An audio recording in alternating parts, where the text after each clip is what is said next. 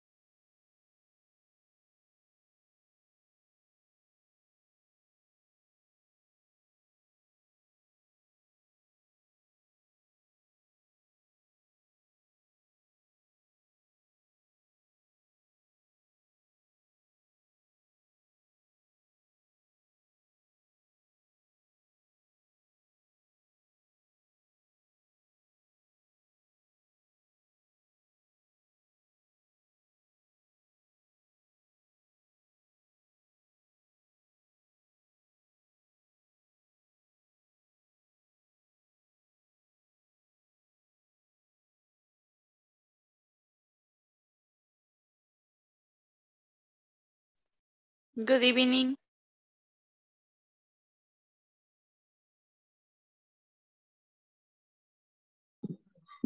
Good evening. Good evening. Welcome.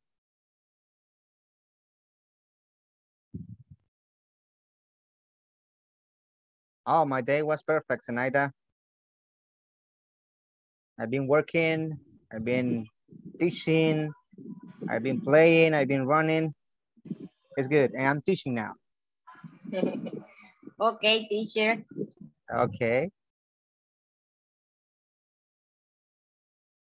You, everybody? How was your day? For me, is excellent because today free day.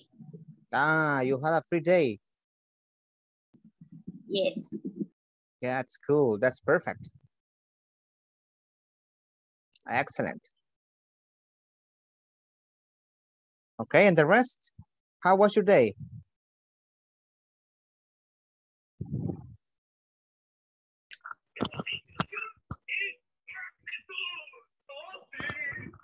Thanks for God. Relax in my work. Excellent. That's good, Miguel. That's excellent. Escucho interferencia en el micrófono, teacher. No, hoy sí se le Que escucha. ayer me estuvo fallando, pero ya lo solventé, creo. Sí, ahorita sí se le escucha bien. Okay. Okay. Teacher, good evening. Good evening, Carolina. Welcome.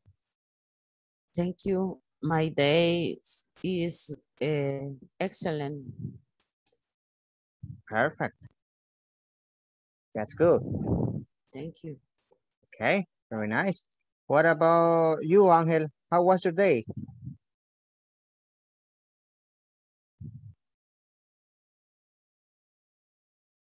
Your microphone. Good evening, sorry. Good evening, don't worry. My day, much work. Much work. Much work. Oh, I see. I can't imagine, but My that's night, life. my night free. Yes. Okay, good, excellent. Yeah. What about you? What about you, Sylvia? How was your day?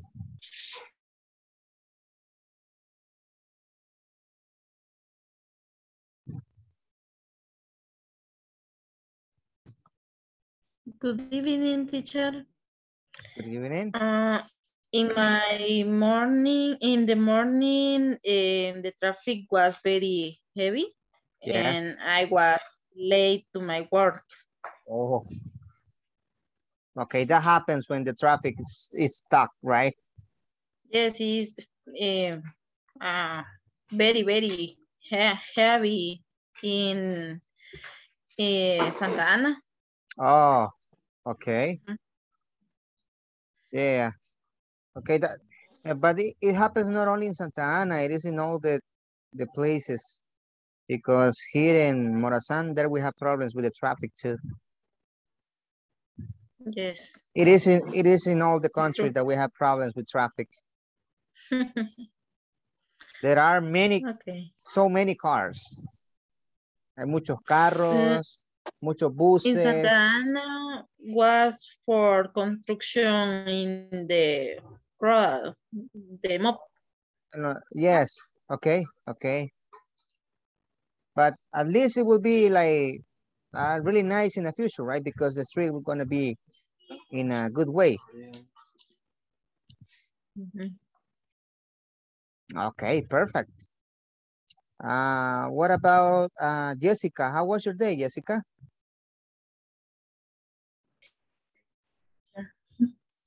My day was good. In the morning, I went to work, and in the afternoon, I reset. Oh, okay, perfect. So you have been like very nice. Okay. Hilda, how was your day?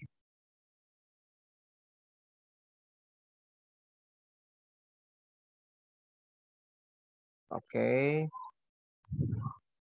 What about you, Claudia Yvette Samayo? How was your day?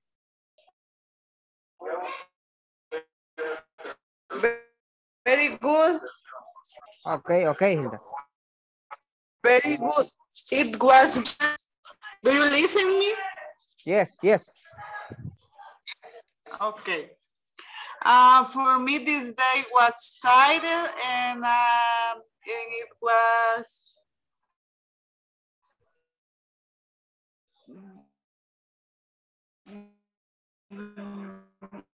I feel bored. I worked on in the afternoon. My uncle was graduated. Oh, getting graduated, yes. And yes, and I celebrate and I feel good because it's a person very important in my life. Oh, excellent, very nice. So you went in a party today? Today, no. Another, because I have a class and Saturday on Sunday. Oh, okay. Okay, excellent. Perfect. Okay. We're gonna start with the class. We saw a topic yesterday what was future, right? Hola.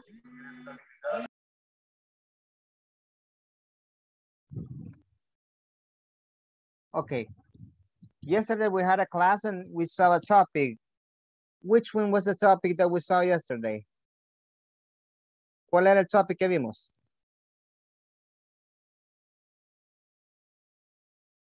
Going to, teacher. Good evening. Good evening, mister. Yes, be going to, right? For future. Okay, very nice. And what we talk about be going to in future?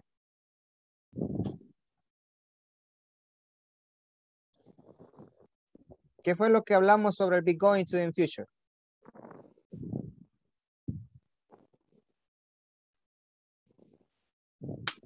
¿Qué es para futuro, teacher? Yes, for future. Excellent. And what else? ¿Qué más? Características. Que tiene que ir en todos los tiempos. En todos los tiempos. Los que vimos, perdón. O en todas, sería en todas las oraciones, tiene que ir él. Sí. Sí, el going to. Going to, yes. En todas las oraciones, ¿verdad? Y no solo el going to, sino que el verbo to be going to, ¿verdad? Be going to. Dependiendo con qué sujeto se utilice, así va a depender cuál va a ser el be. El uso. Yes, que se le va a dar. Ok, very nice. Por ejemplo, para hacer una oración afirmativa, ¿cuál era la structure?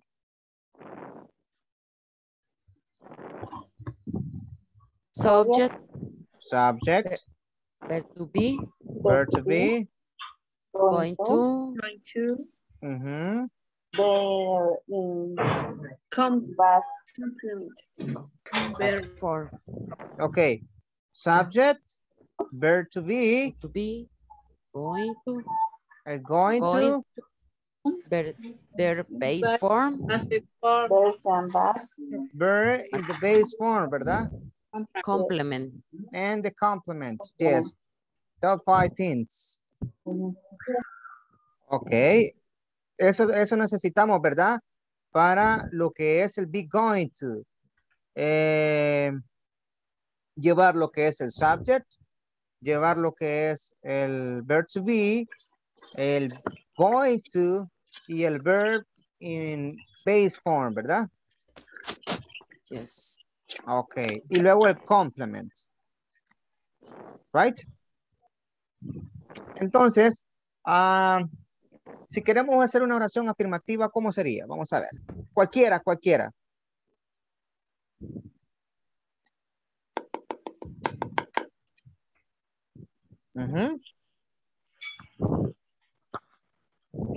Miguel is going.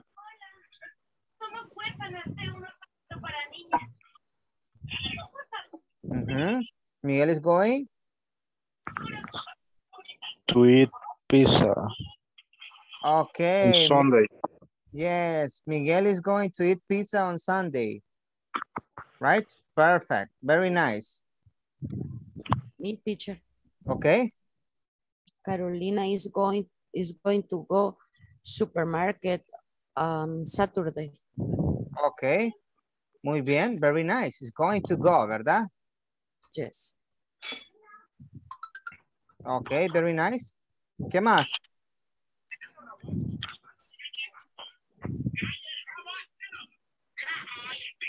Okay. ¿Cuál otra?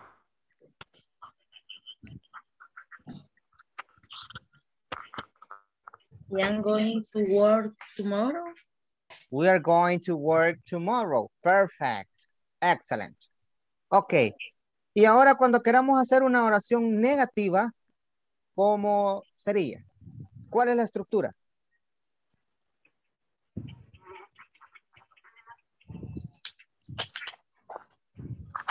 Subject, Subject, yes. verb to be, Verb to be. not, Not. Perfect. not, going It's to, not. Going to. verb in base form, Verb in base form. complement. And the complement. Perfect. Ok, let's see. Hagamos una oración, hagamos oraciones negativas.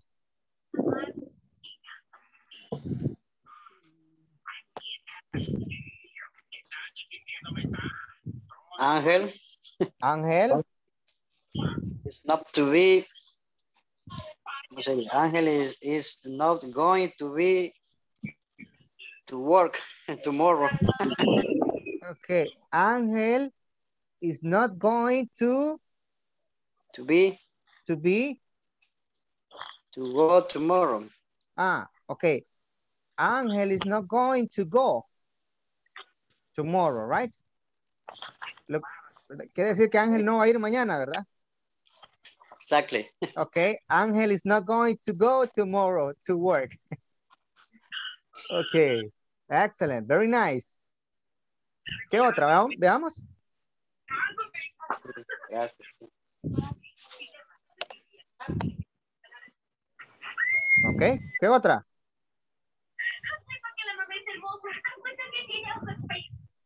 Hello. My family and I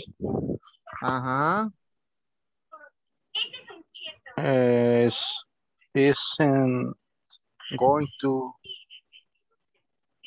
My family and I Isn't going to cry for the problems. For the problems, okay. Very nice.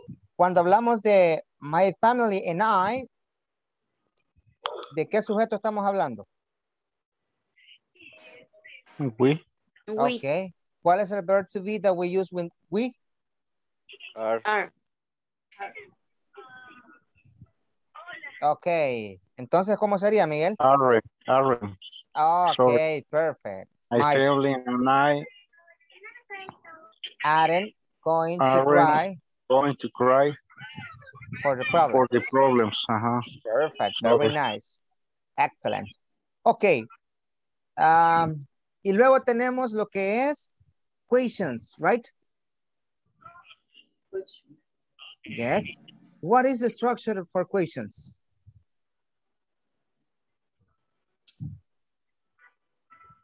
Verb to be. Verb to be, first. Subject. Subject. Going to. Going to. Verb in base form. Verb in base form. Complement. Complement. Question. Question. Question. Mark. Question mark. Remember, question mark. Ok, very nice. Por ejemplo, ¿cómo podríamos hacer una pregunta?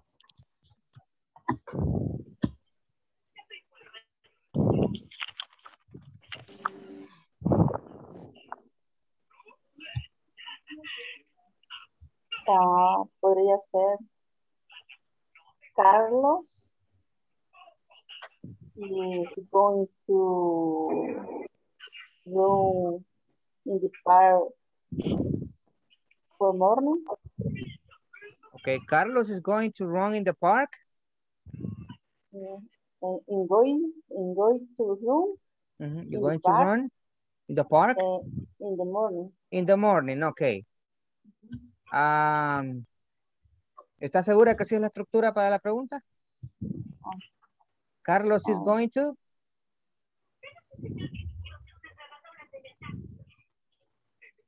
¿Cómo sería?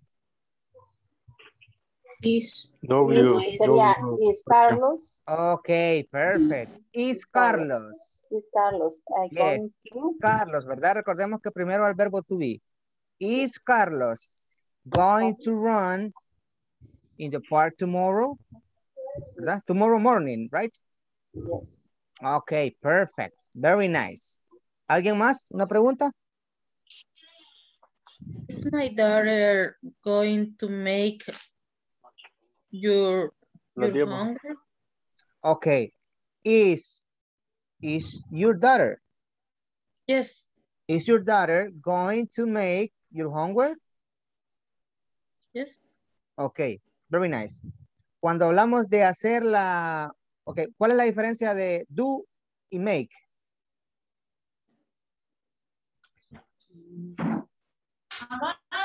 Make es de hacer una cosa. Es auxiliar y make es hacer, realizar. Ok, los dos son verbos. Los dos son verbos, solo Sí, que el do... Do es la acción. Do puede ser auxiliar, pero en este caso como verbo los dos. ¿Cuál es la diferencia? Do es hacer. Make es hacer, realizar. Ok. Teacher, make es para hacer algo físico. ¿Algo? Físico. Ok. Activity. Algo físico. Y Y entonces... do cualquier acción. Ok. Make es hacer un esfuerzo. Sí. Ok. Muy bien.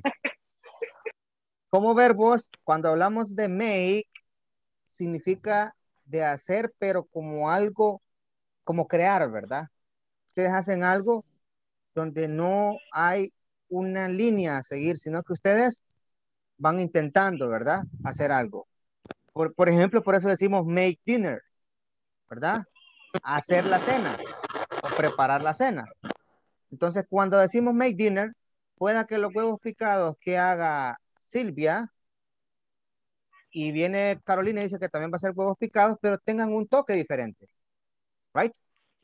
Entonces, en ese caso es make, ¿verdad?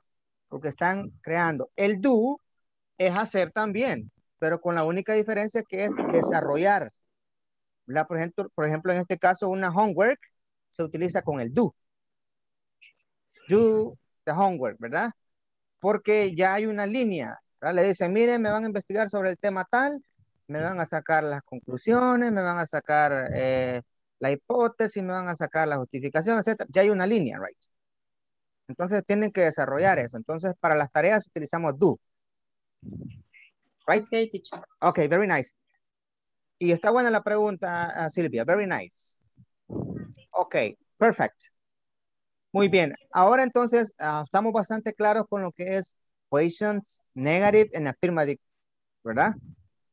Muy bien. Antes de que continuemos, les voy a pasar asistencia porque si no, pues va a ser como que no estamos en clase.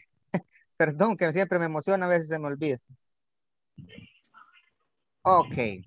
Alejandra Vanessa Mora Rodríguez. Present. Ok. Ana Marisol Mendoza Pineda. Present. Perfect. Ángel Alexander Guardado Navarrete. Present. Ok. Brenda Iris Escamilla Pérez. Carolina Yamilet Hernández Landaverde. Present, teacher. Ok. Claudia Guadalupe Arias de Gómez. Present, teacher. Ok. Claudia Ivette Samayoa Castro. Present, teacher. Ok. Hilda Xiomara Soriano López.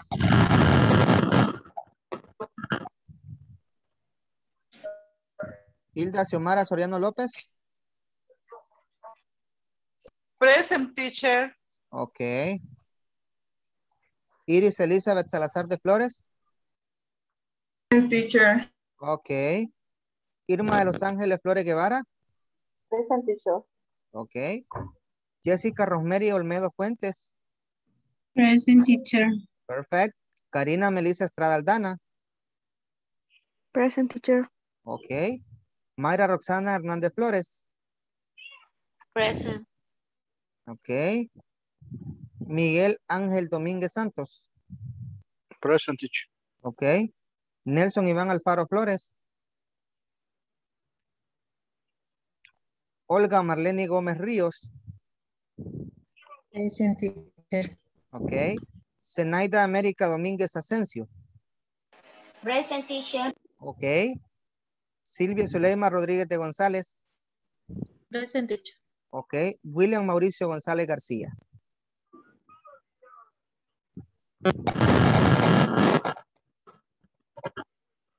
Creo que hoy le está empezando a fallar nuevamente, Miguel. Present, teacher, sorry. Ok. En Joana Beatriz Orellana Acevedo. Present. Ok, perfect. Very nice. Ok. Very nice, everybody. Entonces vamos a hacer una actividad ahorita acá en esta sala. Yo voy a hacerle una pregunta a uno de ustedes. Yo voy a seleccionar, ¿verdad? Yo le voy a hacer la pregunta. Usted me va a contestar acorde, ¿verdad? Si usted decide quiere hacerlo afirmativo o negativo, no hay problema. Lo importante es que sigamos, ¿verdad? Los pasos del be going to. Yo voy a hacer la pregunta, ustedes me contestan, ¿verdad? Pero yo voy a decir quién. Luego a esa persona que yo le pregunté va a escoger otro compañero para hacerle una pregunta. No la misma, va a ser diferente. Right? Y la otra persona va a ir contestando, ¿verdad? Usted decide si es afirmativa o es negativa. Y luego, dependiendo la situación, si hay una pregunta que ustedes la quieren contestar afirmativa, bien. Si la quieren contestar negativa, bien. ¿Ok?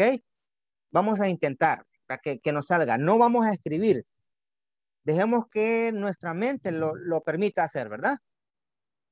Ready? Right, teacher. Okay. Let me listen to Karina Melissa.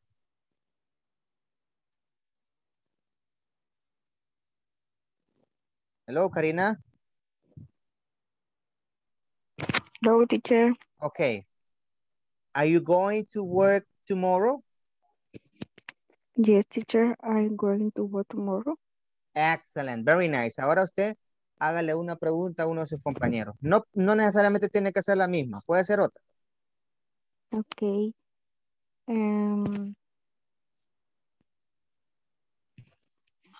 Silvia Zuleima, are you going to go to dancing tomorrow? Are you going to go to? No, A party?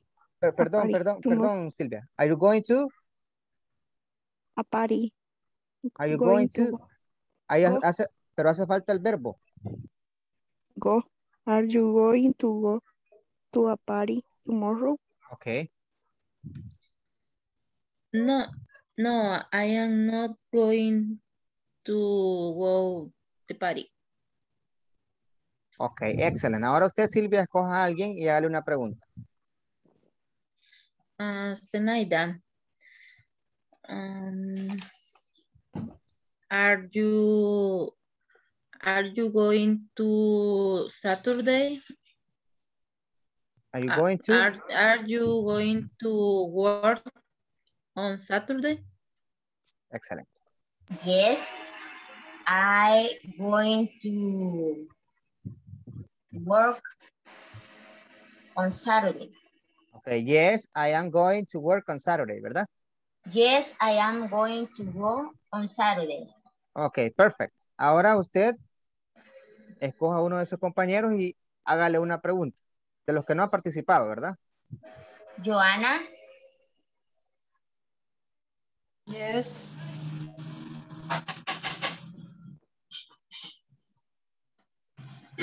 Are you going to play soccer tomorrow? No, I'm not. No, I am not. No, I'm not going to play soccer tomorrow. Ok, excelente. Ahorita no se valen respuestas cortas, ¿verdad? Okay. Ok, ahora usted hágale una pregunta a una de sus compañeras o compañeros. Okay, Alejandra. Alejandra, are you going to travel to Venecia the next weekend? ¿Cómo? Are you going to Brazil? No, are you going to travel to Brazil the next weekend? Are not going to Brazil weekend. Ok. No, I'm not going to. Y luego falta el verbo. ¿Qué verbo le mencionó ella? Travel Brazil weekend. Ok, to Brazil next weekend. Ok, perfect. Okay. Ahora usted, Vanessa, hágale una pregunta a uno de sus compañeros o compañeras. Ok. Sería Miguel Ángel. Ok. I am going to visit a friend this afternoon. Ok, sería la pregunta, ¿verdad, Vanessa? Hola. Yes, Ajá. teacher. La pregunta, ¿cuál es la estructura de pregunta?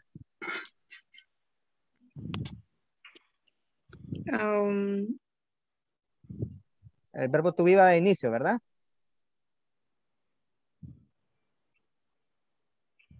Yes. Ok.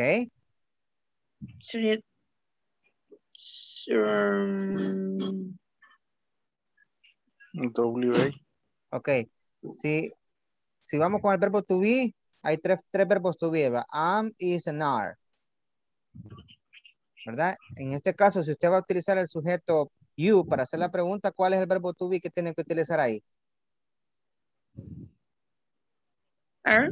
Ok. Entonces iniciamos. Are you going to visit a friend this afternoon? Ok, very nice. Are you going to visit a friend this afternoon? Excellent. Ok, Miguel. Yes.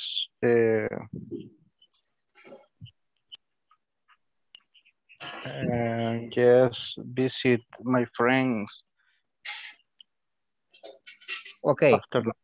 Yes. Luego hay que agregar el sujeto, ¿verdad? Sería. Yes. Yes, I am visit. Ok, yes, I am. Y luego, ¿qué es lo que no debe faltar en la oración con el be going to? Yes, I am. Going to. Yes, No. I am, perdón. Yes, I am. Ajá.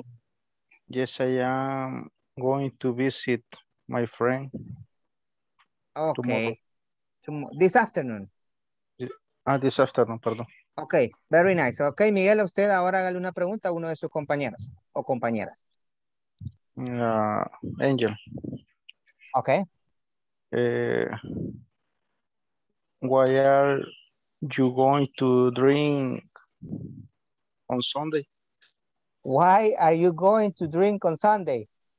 Why are you going to drink on Sunday? Ok. I not to go bringing Sunday. Ok, I am not I am not to going. go. No, going to. ¿Cuál fue el verbo que le dijo? Going to drink. Ok. My Sunday. On Sunday. Ok, very nice. Perfect. Ok, ahora usted hágale una pregunta a uno de sus compañeros o compañeras. Irma. Ok.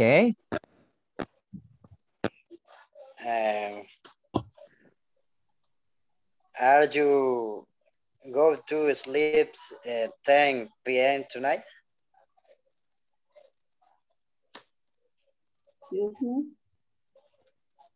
Repeat, please. Are you going to sleep at 10 p.m. tonight? Okay.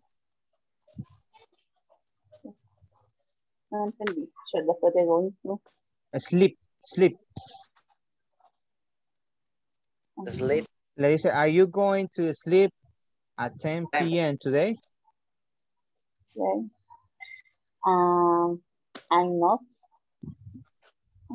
I am going to. I am going to sleep 11 p.m.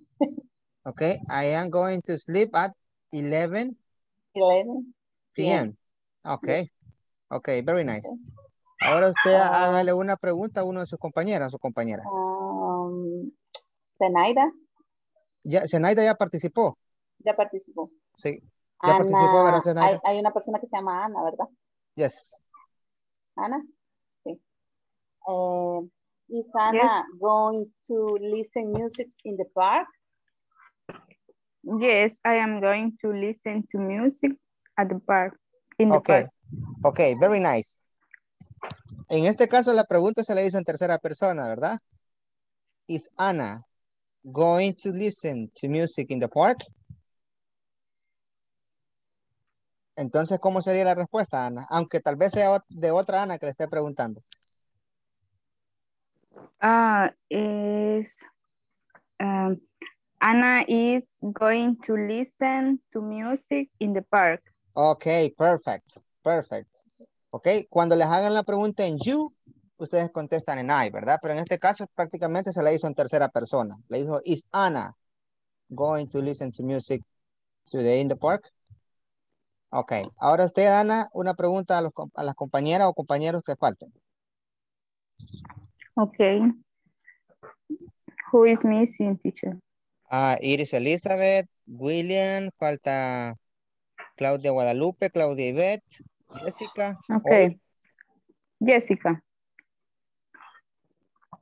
Are you going to play soccer tomorrow? Yes, I am. I'm going to play soccer tomorrow. Ok, perfect. Ok, Jessica, ahora usted hágale una pregunta a uno de sus compañeros o compañeras. Okay, a Claudia. Claudia. ¿A quién de las dos? Ay, no. ¿Cuáles son las Claudia? Está Claudia Guadalupe y Claudia Ivette. ¿A quién de las dos se la hace? Claudia Ivette. Ok. Okay, Claudia Ivette, are you going to supermarket tomorrow? Are you going to? Supermarket tomorrow. Ok. Falta el verbo. Are you going to?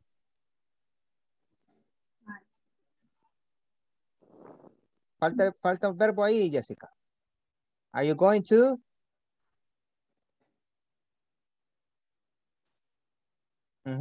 ¿Qué verbo le podría poner ahí?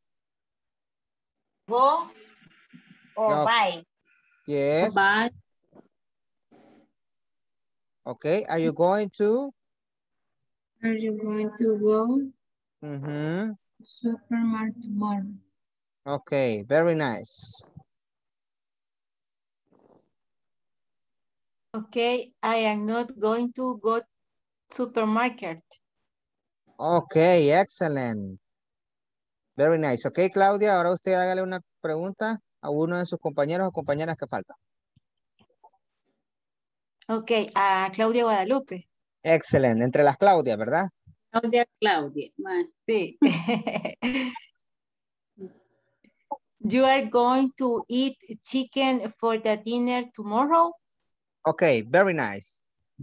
You are going to eat chicken for the dinner tomorrow. La structure, ¿cómo sería la structure? Teacher, se me está cortando el inter, no le escuché bien la pregunta de Claudia. Okay, muy bien. Please repeat. Okay, Claudia.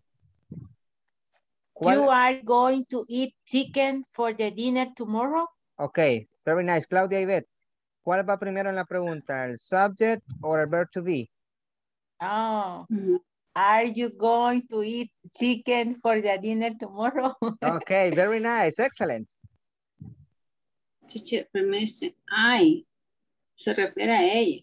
No, are you? Mm-hmm. Sí, no la escuché. Okay. I am not going to dinner chicken tomorrow. I'm not going to. Chicken. No. ¿Cuál es el verbo de esto? Eat Okay. Chicken tomorrow. Oh, excellent. Okay. Ahora usted haga una pregunta. Falta Carolina, Brenda Iris, Iris Elizabeth, William, Olga y Mayra. William. Hello. William. Oh, are you going to go the beach on the weekend? Are you going to? Go? The beach on the weekend? Are you going to go to the beach on the weekend? On weekend? On weekend. Okay, yes. I'm not going to go beach in the weekend, on weekend. Okay, I'm not going to go to the beach on weekend. Perfect. Iris Elizabeth. Se le fue el inter. Okay. No, ahí está. Okay. Are you going to play basketball tomorrow? No, I don't going to play basketball tomorrow. Okay, remember, subject, verb to be, going to, and verb in base form. Vamos a ver otra vez, Iris. No. Okay. No. Ajá.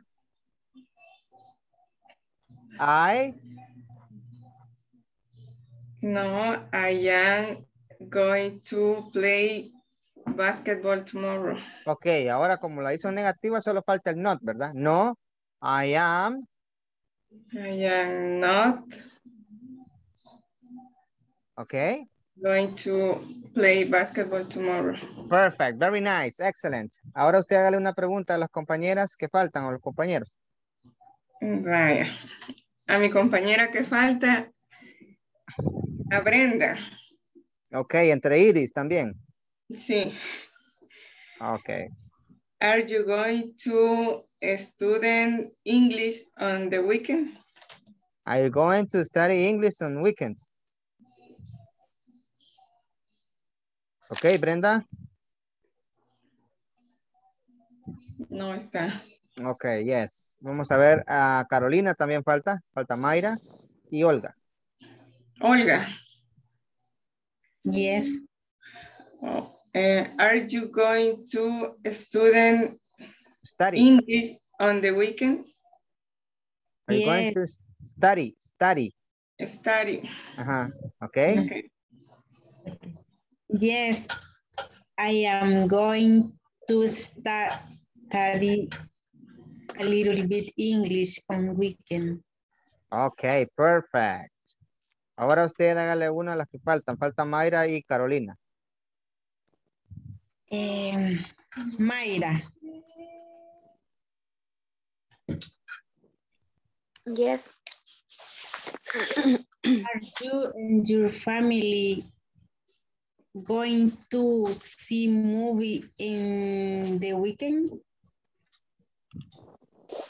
Yes, we are going to see the movie on weekend. Excellent, excellent. Solo que para ver la movie utilizamos watch. Watch a movie. Watch. Okay. Ok. Ahora Mayra, usted a Carolina. Okay. Carolina. Yes. Are you going to buy a car the next month? No, I am not. No, I am not. Buy. In the car. Car. Yes, Okay. car. Ok, muy bien. ¿Le hace falta algo que nunca debe faltar en el tiempo del be going to? Going to. Ah, ok. ¿Cómo sería entonces? No, I am not going to buy in the car. A car. A car. Ok. Next month, ¿verdad? Yes. Next Ok, month. perfect. Ok, le voy a hacer una pregunta. ¿Verdad que no es lo mismo que les diga escribamos una oración a que ya, a sentir que nos preguntan y tenemos que contestar, ¿verdad? Yes, teacher. Yes. Nos ponemos nerviosos. Yes.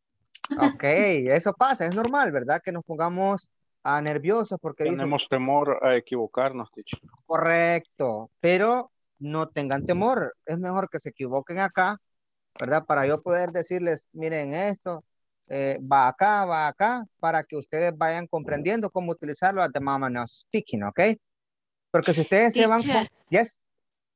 Y por ejemplo, cuando queremos decir Ana y sus amigos, es Ana and her friends going to. Yes. Así. Anna and her friends are going to. Are going. Sí, porque se convierte, ya no es solo de Ana que se En habla, sino de ellos. sus amigos también, ¿verdad? Ah, ok. Son Gracias. ellos. Ok. Entonces, es mejor que se equivoquen acá porque de esa manera yo les puedo decir esto sí, esto no, ¿verdad? Y así usted no se queda diciendo, no, el teacher me dijo que esto no, que estaba bien, pues, ¿verdad? Entonces, eso es lo bonito del inglés. Ahora, por eso es que es importante llevar la practice en theory and la practice of speaking.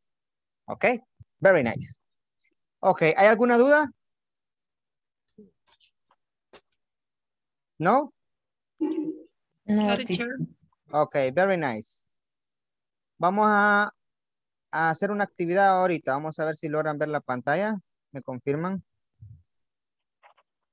Yes, logran ver bien, ¿verdad? Yes. Ok. Estas oraciones son de las que vimos con el have to. ¿Se recuerdan el have to, verdad? ¿Se recuerdan que vimos el have to? Yes. Ok. Vamos a convertir, aquí tenemos la oración afirmativa. La vamos a convertir a pregunta. Ok. 1, 2, 3, 4 y 5. Ya les expliqué qué auxiliar llevábamos y qué tiempo estábamos viendo con esto. ¿Verdad? Vamos a convertirlas en preguntas. Les voy a dar unos minutos para que la realicemos, ¿ok? Okay, teacher. Ok.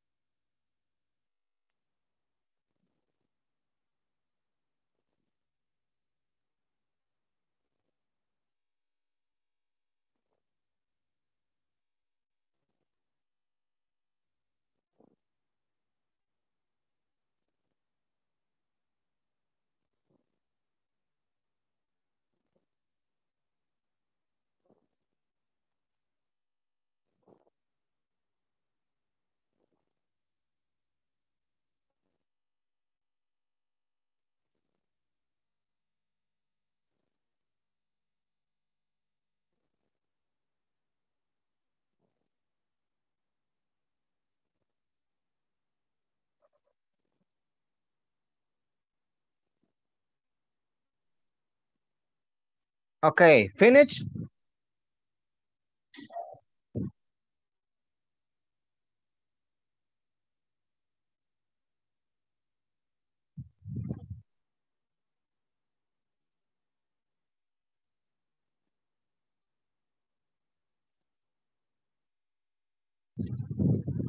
Hello, you finish?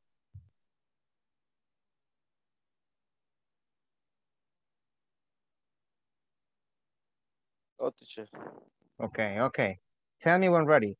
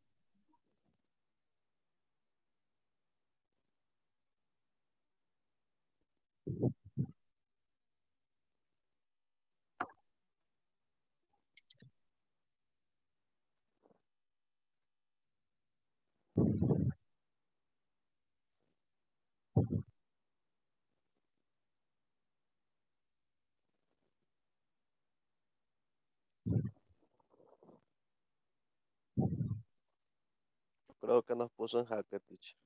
Why? ¿Por qué? Because difficult. No, es lo que estuvimos viendo en las primeras clases. Estas se tienen que convertir en preguntas, teacher. Yes, sí, tienen la afirmativa, solo es de convertirla en pregunta. ¿Podemos usar el how many? Yes, recuérdense que estamos hablando de los countable and non-countable nouns. ¿Se recuerdan, verdad? Yes. Ok, que vimos el how much, how many. Ok, hagamos la primera juntos. Hagamos la primera juntos para ver. Yo hice la primera con el how many. Ok, dígamelo. Igual. How many boxes have you? How many? Boxes. Ok.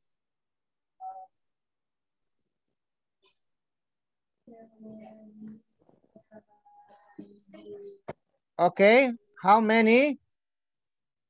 Boxes. Boxes. How to. Ok, how many boxes? Very nice. ¿Qué tiempo es ¿cómo se llama? El que tenemos con este countable nouns. Ok, how many boxes Do you need? do you Have to. do you have, ¿verdad? Porque está ahí, el verbo aquí ya lo tenemos, miren. Yes. How many boxes do you have? Oops. Y luego le agregamos la question, ¿verdad? How many boxes do you have? ¿Por qué how many? Porque es Because contable. it's countable. Ok, very nice, porque es countable, ¿verdad? Podemos decir una caja, dos cajas, y acá, ¿cuánto dice que tiene? 50 50. boxes, ¿verdad? Estamos hablando 50 cajas, right? Ok, number 2. How many?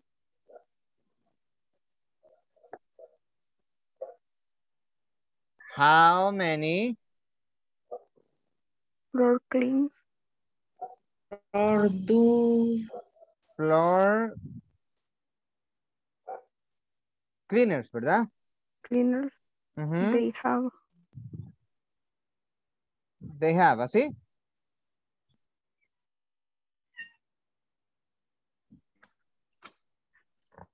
Hello. Hola. Hola. Low. Ajá. How many flowers cleaners they have? ¿Está correcta? ¿O le falta algo? El verbo. Do, ¿verdad? Le falta el do. El verbo acá lo tenemos, miren. Have. Sería, how many floor cleaners? ¿Dónde va el do? I think in the El do. Antes del sujeto. Antes del sujeto, ¿verdad? Sería entonces, how many floor cleaners do they have? ¿Verdad? How many floor cleaners do they have? Oh, sí, ¿verdad? Yes. Excellent, very nice. Vamos con la siguiente.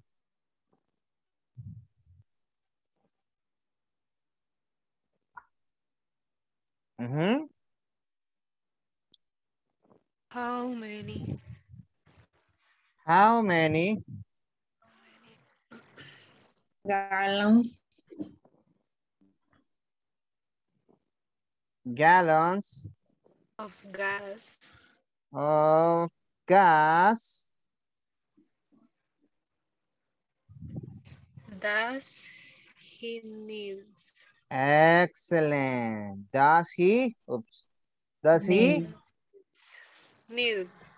need or needs? Need. Okay, need. Excellent. Very nice. Perfect. How many gallons of gas does he need? Perfect. It's correct. Vamos a la siguiente.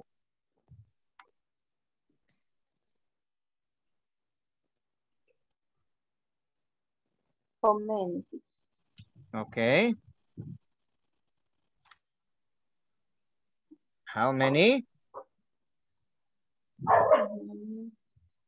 6 parts. Are you sure?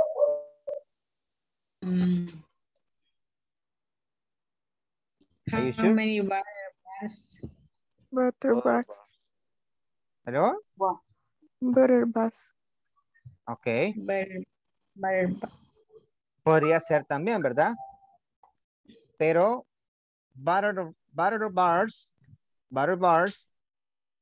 nos queda como duda si sería el paquete o si sería solamente una butter bars. The pack. Ah, yes. How many packs? How many packs of butter bars, ¿verdad? Yeah. We do. Of butter. We do. ¿Así? We do need. We do. ¿Hola? Do we want? Do we? No. Do we? How many packs of butter bars do we need? Ok, ¿cuál es el verbo que está acá? Want. One. Ah, how many packs of butter bars do we? One. Ok, ¿verdad? How many packs of butter bars do we want? También ahí nos podrían hacer la otra forma es do you want?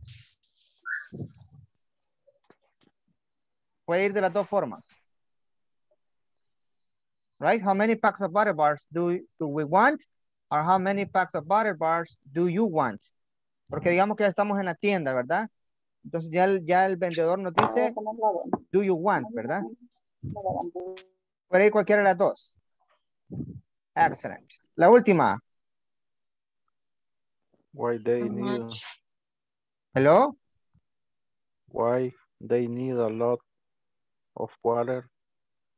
Why they need a lot of water. La pregunta está buena, pero según la información, ¿cree que eso es lo que el why necesitamos?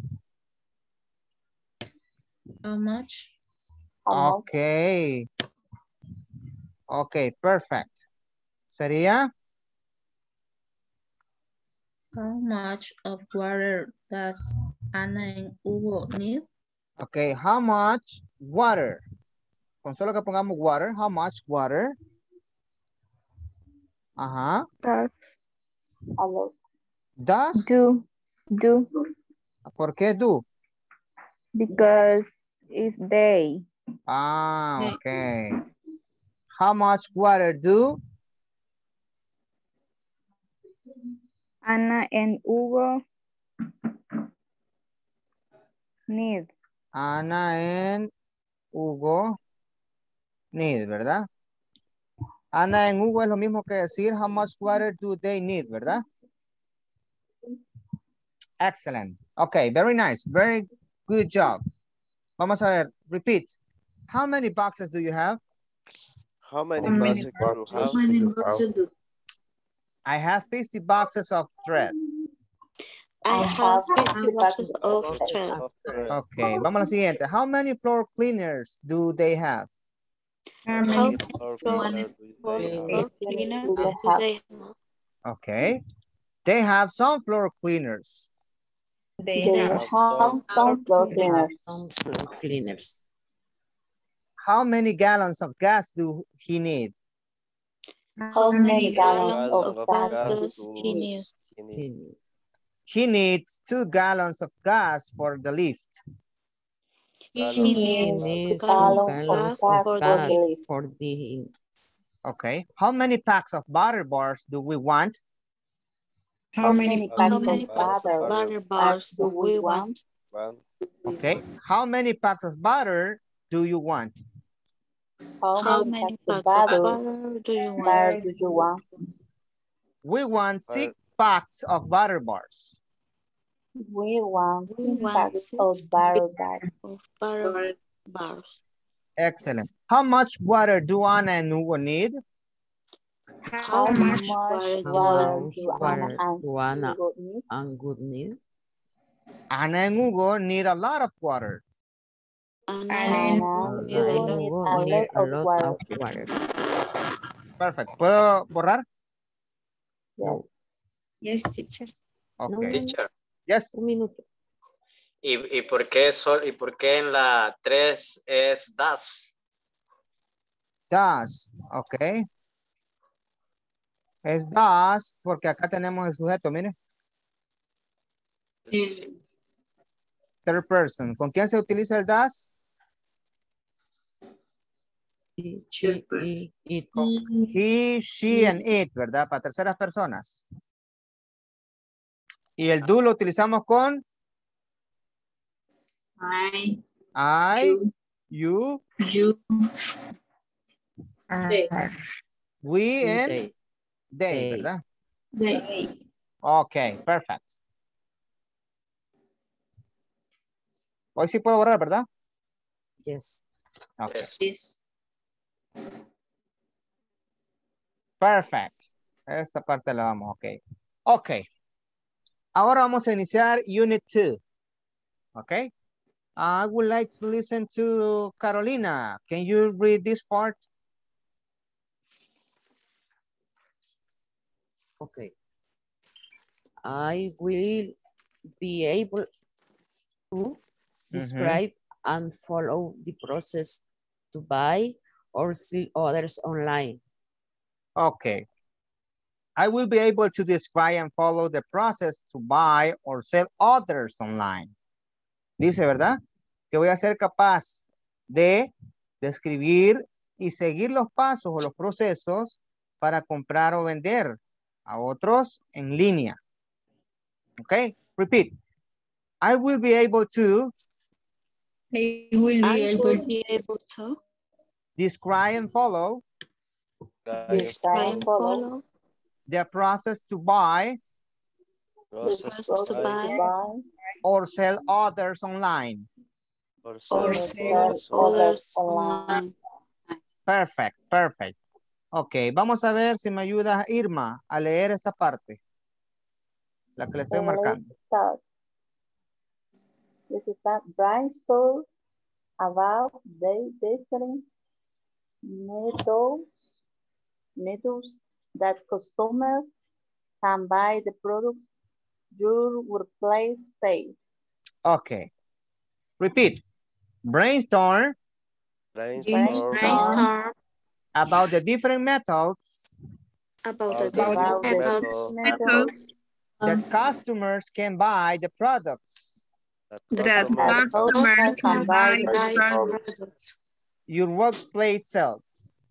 Your workplace sells. Ok, dice generemos una lista, ¿verdad? Sobre diferentes métodos que los compradores, ¿verdad? O los clientes pueden comprar los productos que su empresa o su lugar de trabajo vende, ¿verdad? Ok, ¿cuáles pueden ser algunos de esos métodos?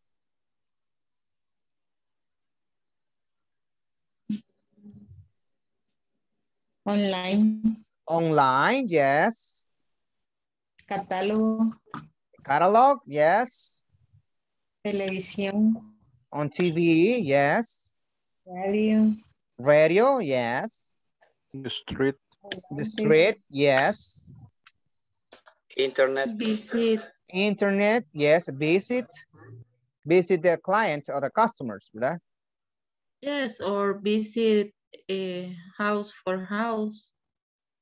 Visit the house of the persons in order to offer the products, right? Yes. Okay, very nice. Okay, tenemos a, hola? Perifoneo. Yes, yes, on the speaker, in the streets.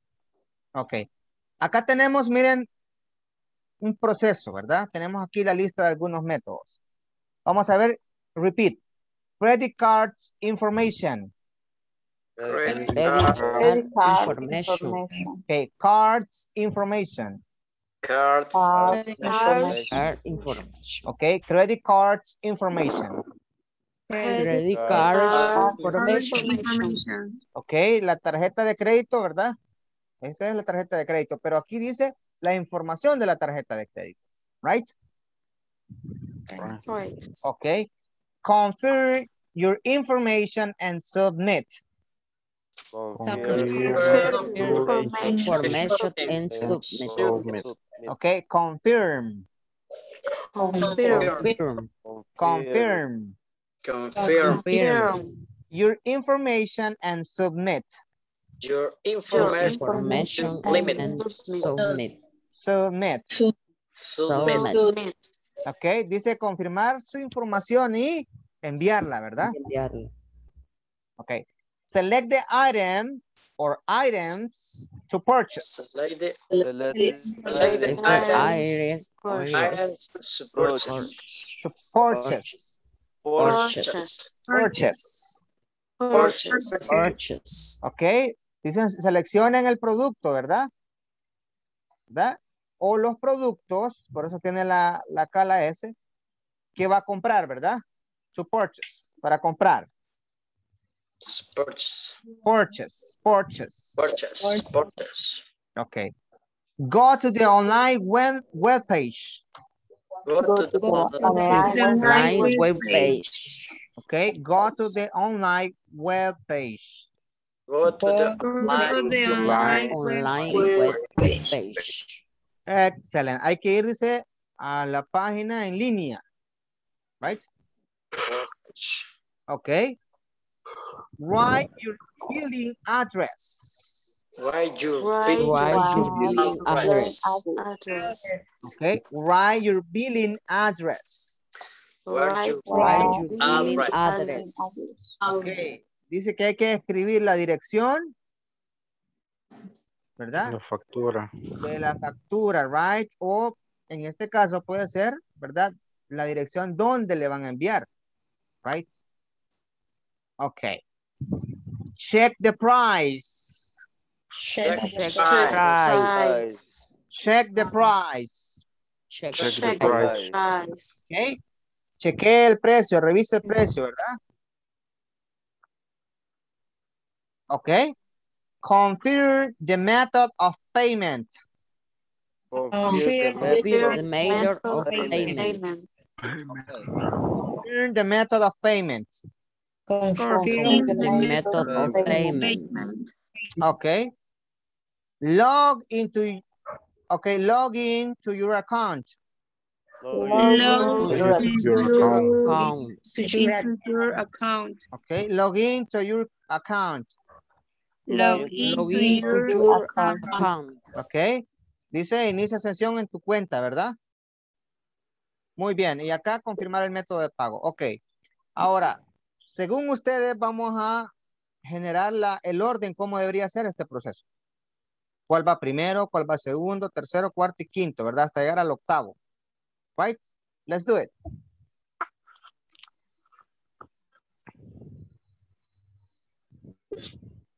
First, go to the online web page. Ok, primero, vamos a ver acá. Go to online. First, check the price. Select go to the online web page. Vamos a ver, va number one. ¿Cuál sería primero entonces ahorita? Go to the online web page. Vamos a ver, vamos a ver. Generemos el debate. ¿Cuál va? Go to the online web page. Yes. Okay. Yes. First, we have to go to the online web page, right? Yes. Yes. Okay. Antes de todo, tenemos que irnos a la página web, right? Yes. Okay. Number one, okay. And then? Select the item to purchase. Okay. Log into your account. Yes, ahora sí va. Log into your account. Inicia sesión, ¿verdad? En tu cuenta, right?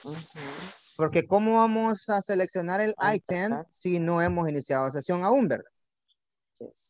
Ok, primero entonces sería Go to the online web page. uno, ¿verdad? Number one. And then, second. Log into your account. Perfect. Okay, number three. Confirm the method of payment. Okay. Select the item. Okay. Confirm your information and times. Ok, muy bien. Select. Vamos a ver. Cuando usted se mete a una página en línea, primero la página en línea, right? Luego inicia sesión. Después, ¿qué va a hacer? Log into your account. Entrar a la cuenta. No, ya entró a la cuenta. Ya estamos en el... Ahora vamos al paso 3. Confirm your information. Ok, confirm your information submit. Esta parte sería prácticamente ya cuando usted ha decidido comprar un producto, right? Select the items. Ok. Yes, y también lo dijo Silvia, ¿verdad? Select the item or items. ¿Verdad? Dependiendo si va a ser uno o varios, ¿verdad? Ok, number 3, ¿verdad? Number third step. Right? Muy bien. Ahora ya seleccionamos el paso que vamos a, el item que vamos a comprar, ¿verdad? Después de eso, ¿qué sigue? Check the price. Check the price. Yes. Ya una vez que lo hemos seleccionado, ¿verdad? Algunas páginas ya traen el precio. Otras no, ¿verdad? Solo viene el producto, luego usted selecciona y ya le aparece cuánto es el precio, ¿verdad? Entonces luego tenemos check the price. Number 4, fourth stage, right? Ok, y luego? Confirm the method of payment. No. Confirm card information. Confirm the method. Okay, tenemos confirm the method, ya otro dijo write your billing address y otro dijo confirm the method of payment. ¿Cuál iría primero? El método de pago. Confirme el método de pago. Okay, I don't understand Spanish at this moment. Confirm the method of payment. Hoy sí les entendí. Okay, confirm the method of payment. Yes, very nice. Primero confirmamos el método de pago, right? Y ahora sí, ¿qué viene después? Credit card information. Hello? Credit card information. Are you sure? Confirm your information and submit. Tenemos estos dos y nos falta este, ¿verdad? Write your billing address. Write your billing address. Yes, write your billing address, ¿verdad? Porque esta ya es parte de la información, ¿verdad? Este sería el 6. Perdón, 6. Ok, y luego Credit card information.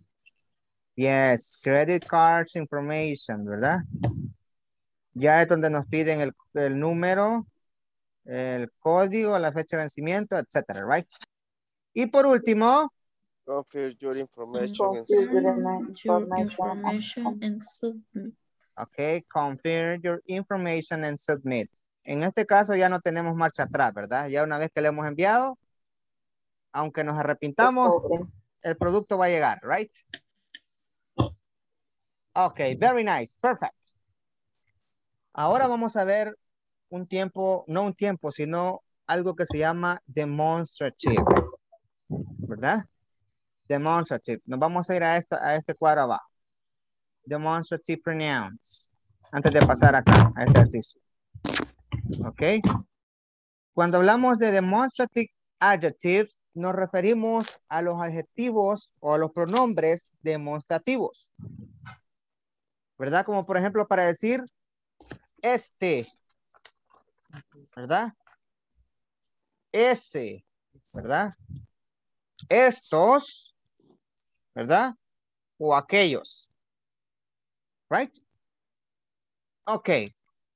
Entonces, con esto se llaman demonstrative porque en este caso es algo que nosotros estamos demostrando. Por ejemplo, si yo digo, this is my phone, ¿verdad? This. Cuando utilizo el this, repeat this, repeat this. This. Ok, no es this, sino como entre this. This. No, no this tampoco. No, this como entre y. This. Se refiere a algo que esto, ¿verdad? Lo que yo tengo cerca. Por ejemplo, si tengo mi teléfono, si tengo mi cartera, si tengo mi teléfono, si tengo lo que tenga cerca. This, esto, ¿verdad? This, esto. ¿Ok? Por ejemplo, this is my class. Esta es mi clase, ¿verdad? Clase. Ok, this is my class. Entonces, this is my class. This is my class. Ok, esto nos sirve para hablar sobre lo que tenemos cerca. This. Y luego tenemos el plural de esto. Para decir estos, ¿verdad? Yo digo, por ejemplo, este, ¿verdad? Este es mi teléfono. This is my phone. This is my phone. Ahora, ¿cómo decir estos? ¿Ok? Vengo yo les digo en la clase, ok, students, estos son los pasos que van a seguir. Ahora, acá hay un caso. La pronunciación es casi similar. Vamos a ver. Miren. This. Repeat, this. This. This. This. This. This. This. No completamente this. No, this. This. Se nota la diferencia, ¿verdad? Sí. Yes. Mínima. Ok. This.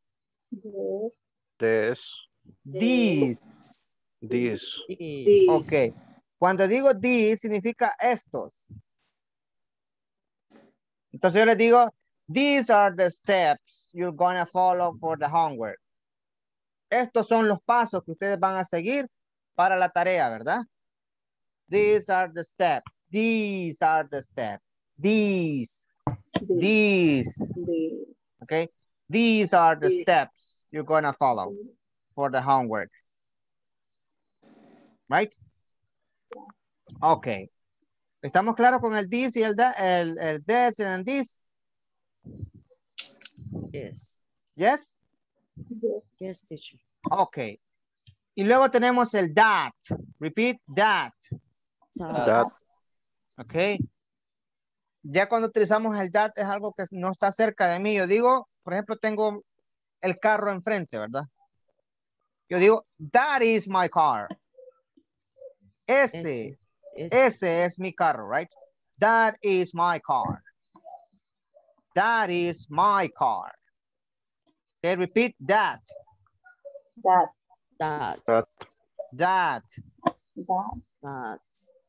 Okay, that. Okay. That. Perfect. Y luego tenemos el plural. Dice ese, ¿verdad? Ahora, ¿cómo decir esos? Those.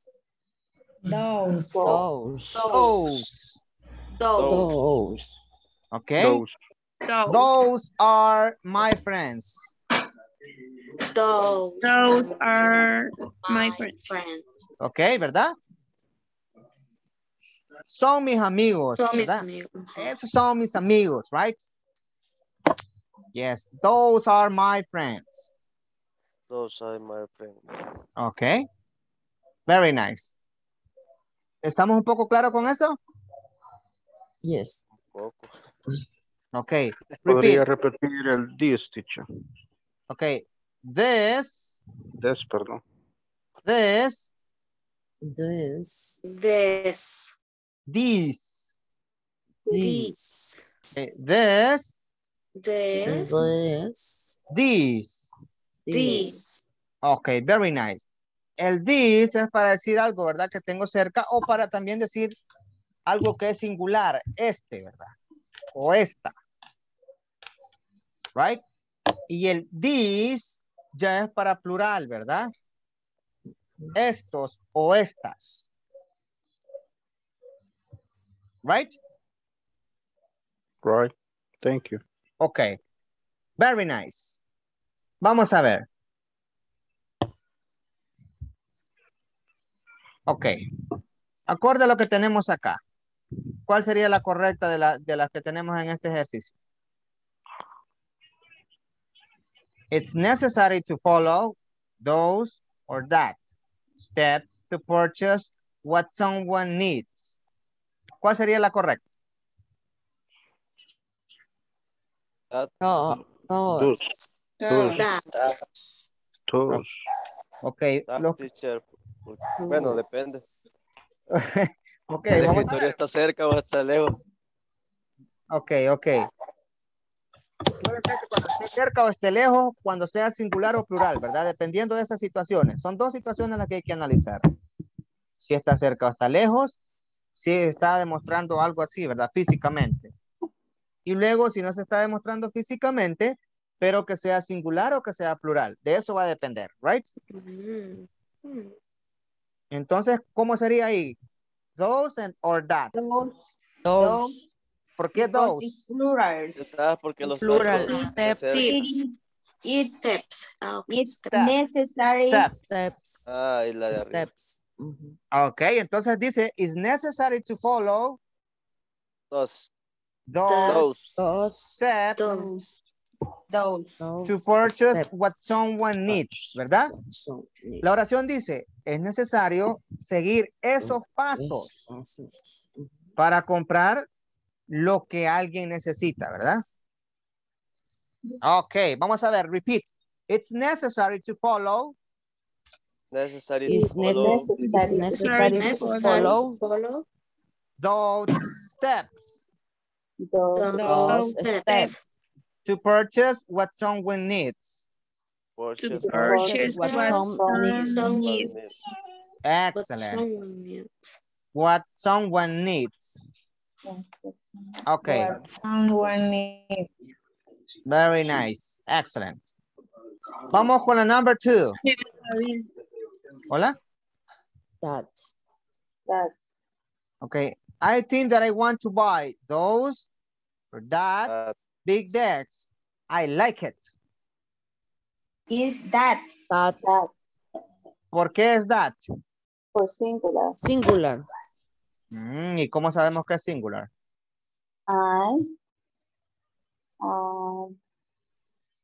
Big desk. Yes. Big Desk, ¿verdad? Solo si fuera plural dijera desks. Okay, very nice. It's that. Perfect.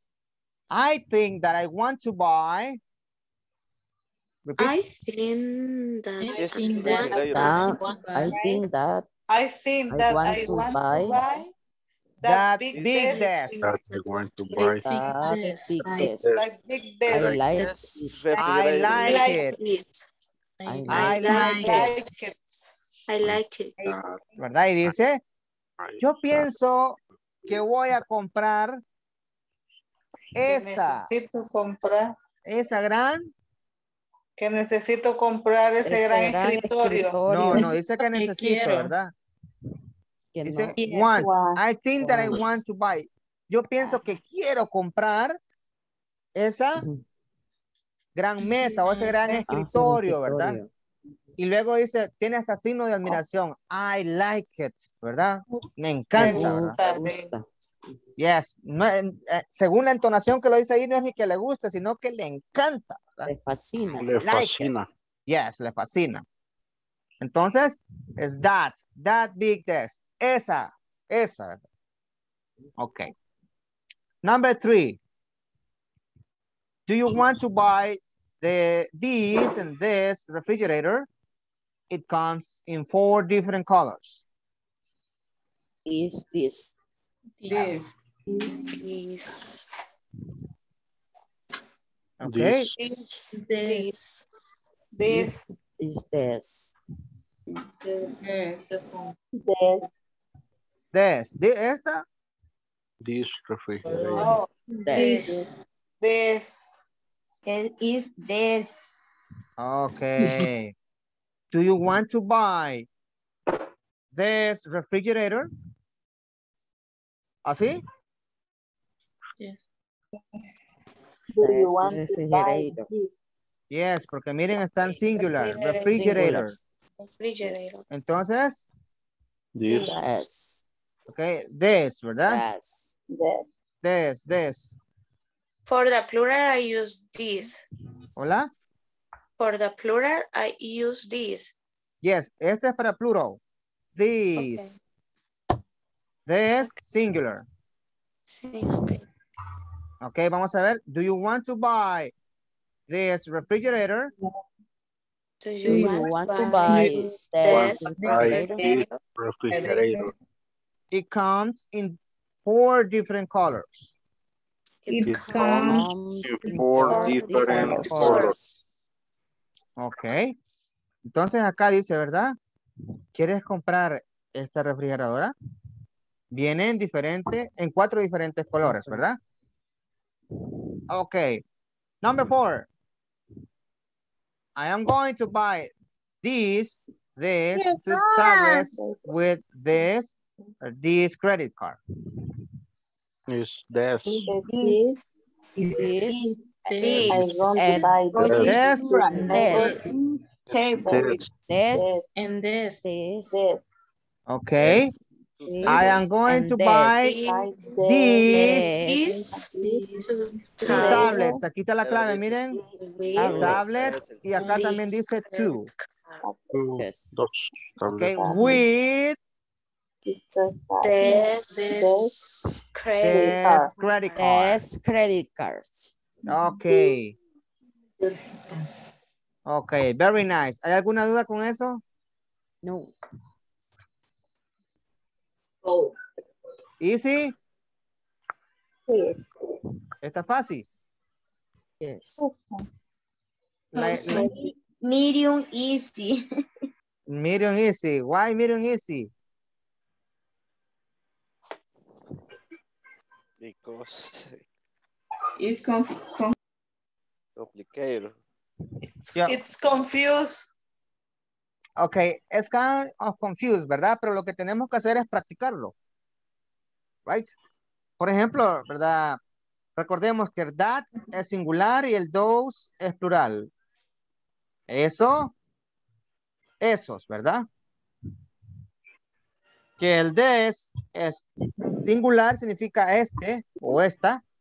Y el this significa estos o estas.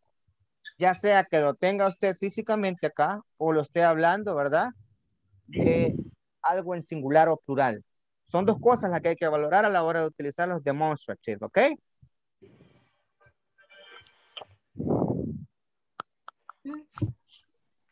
Ok. Y acá tenemos esta otra parte, miren. Dice, yes. Ok. Dice, I want to buy this computer. This. Okay, I want to buy this computer. This computer. I want to buy this computer. Ok, dice yo quiero comprar esta computadora. Usted está en la comercial o no sé dónde estará comprando y está cerca de la computadora. La está viendo, la está probando y dice, hey, I want to buy this computer. Ok. Ok, a la hora de la pronunciación, lo que tienen que hacer es relajarse. Ok, no decir this, ¿verdad? Sino un poco más, ¿verdad? Sencillo. This, repeat, this,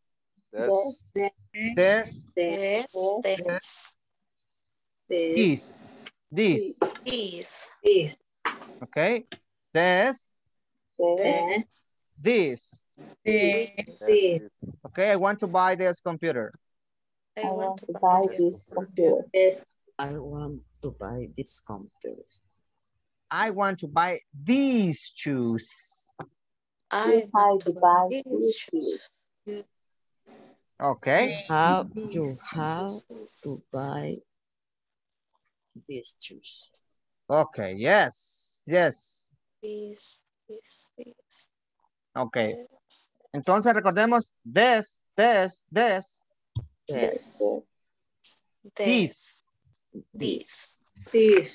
Acá lo que hacemos es que le damos más énfasis a la I, ¿verdad? This. Y acá no está muy enfatizada, dice this. Ok. Vamos otra vez. This.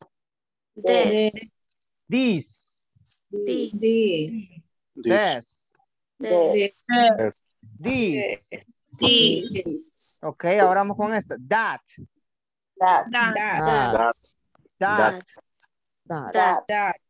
Those.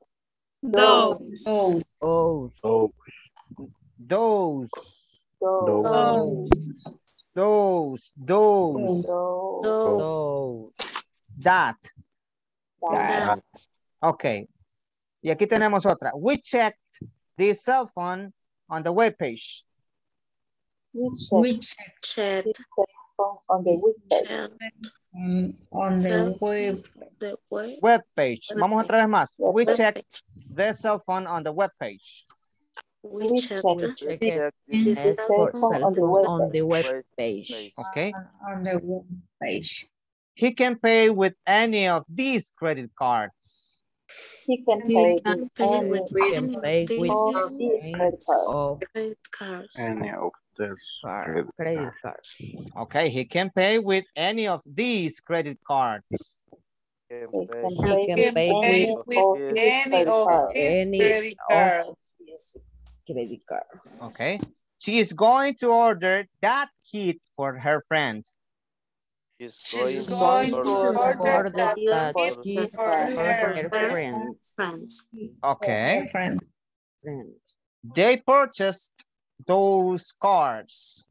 They purchased those cards. Okay, acá tenemos pasado, ¿verdad? Purchased those cards. Purchased.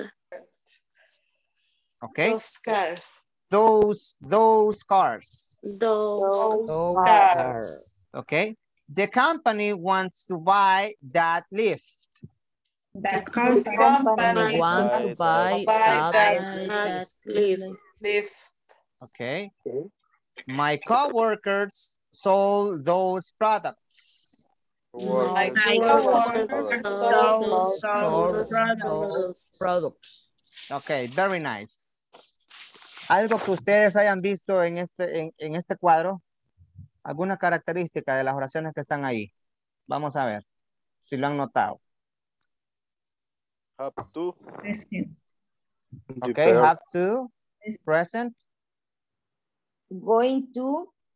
Going to, ¿qué significa que es? Future. Future. Future.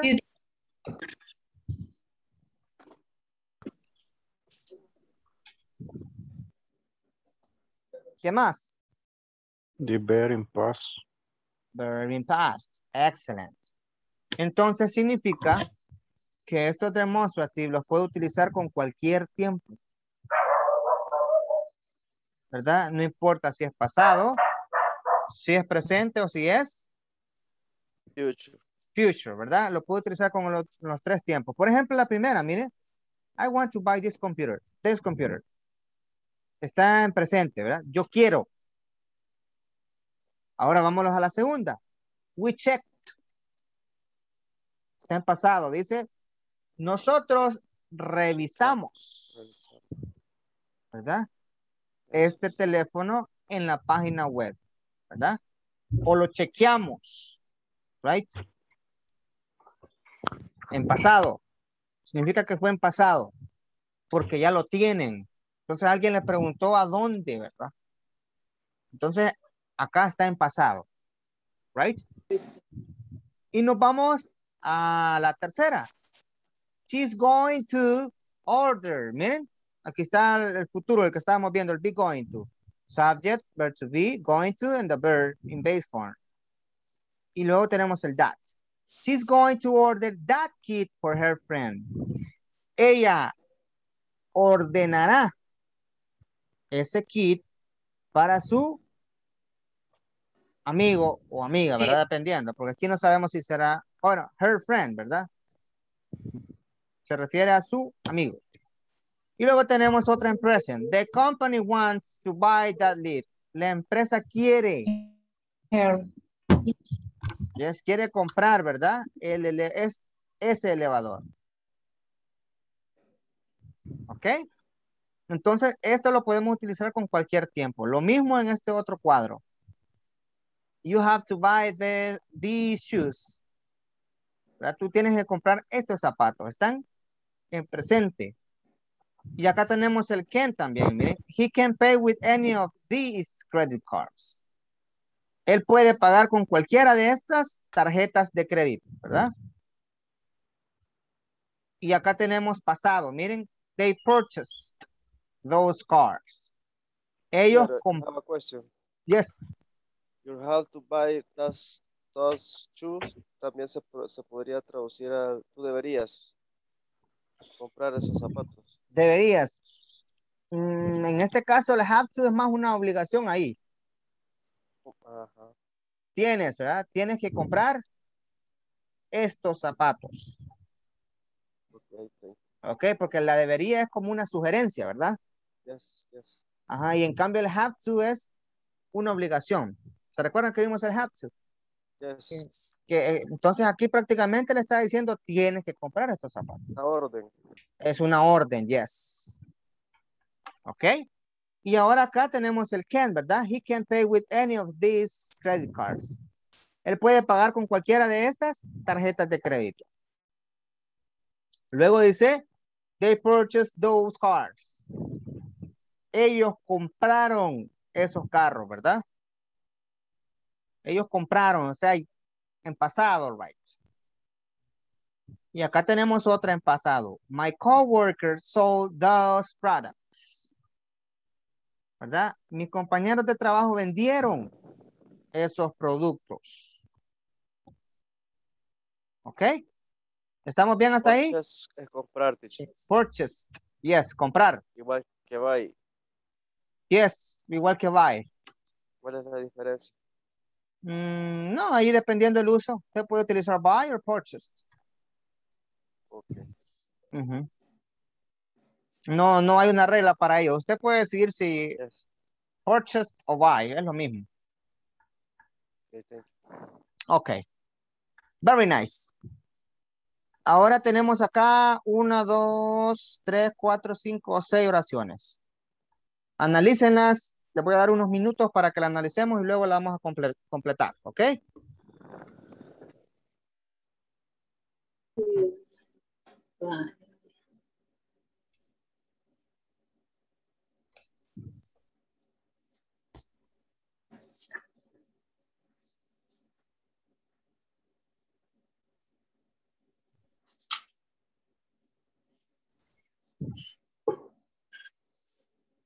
Finish?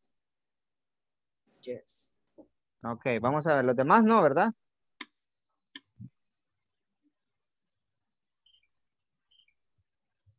Díganme cuando vayan terminando.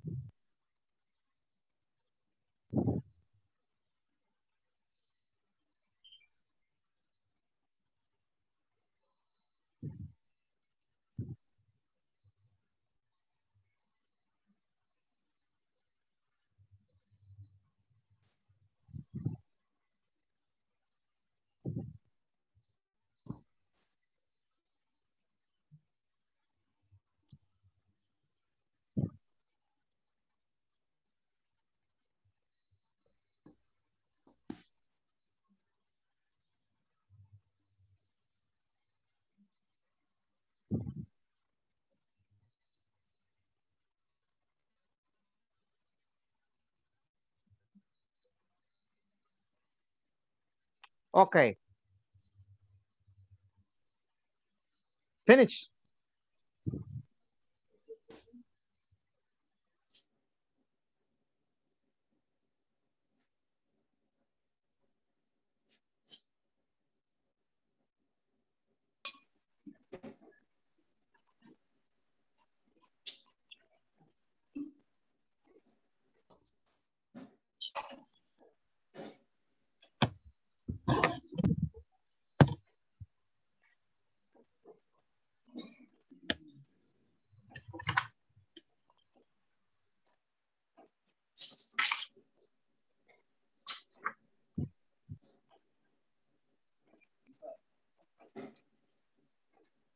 Finish.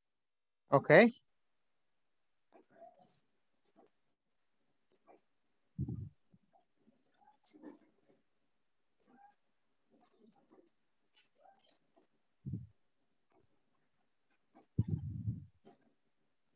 Finish. Ok. Number 1. This. This. This. This or this? This. This. This. This. This. This. Okay. Yes, do you want to buy this tablet? Ok, muy bien. Porque acá está la clave. Dice, I want to buy the black one. Okay, number 2. That's. Does. Yes. This. This. This. That's. Okay, vamos a ver. Can I see? That. This. This, James. This. Vamos a ver, vamos a ver, vamos a ver. ¿Se recuerdan que vimos que habían unos nombres que tenían una forma plural por sí y que también podía ser singular? Yes. Ujú. ¿Cuáles eran algunos de ellos? Jeans. Jeans, ¿verdad? Cierto. Ajá. Then is This. dot. No, is That's. That. That, ¿verdad? that. Can I see that jeans? ¿Verdad? Y le dice, sure, Can what I size? see that jeans? That jeans, ¿verdad? Usted llega a la tienda y de repente, can I see that jeans? ¿Verdad? ¿Puedo ver esos jeans? Yes. Sure, what size, ¿verdad? Perfect. Number 3. That's. This. That's. That. That. This. That's. My friend and I are interested on That. This. That. This. this or that. This. This. This. Ok, vamos a ver el resto. T-shirt. This. Pero yo digo que en esa se puede usar that y this. Ujú. Vamos a ver, pero analicemos cuál podría ser la principal. That. That. Ujú. That. ¿Por qué that? Product. Maquillaje, makeup. Pero la respuesta Aquellos dice la caja pequeña, entonces sería que está That. diciendo aquel make Ese. it up. Entonces sería that, ¿verdad? That. That. Ok, ¿por qué? Uy, qué feo lo escribí. Ok, sería that, ¿verdad? ¿Por qué? Porque si yo digo this, significa que yo le estoy mostrando cuál.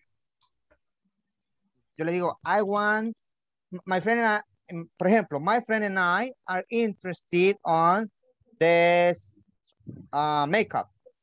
Entonces, ella no me va a preguntar, no me va a preguntar. Repetir el que yo te enseñé. The small box. No me va a preguntar de small box, ¿verdad? ¿Por qué? Porque yo le estoy mostrando cuál. Entonces, en este caso, debido a la pregunta que dice the small box, significa que le he dicho, mi amigo y yo estamos interesados en ese maquillaje. Right? Right. Excellent. Hoy sí ya la vamos agarrando, ¿verdad? Como dicen, vamos agarrando la clave. Ok, vamos a la siguiente. Did you bring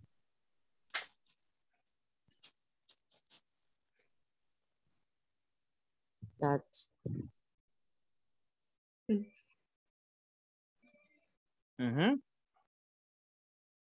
That t-shirt. ¿Cuál sería ahí? This. This. Yes, sería this, ¿verdad?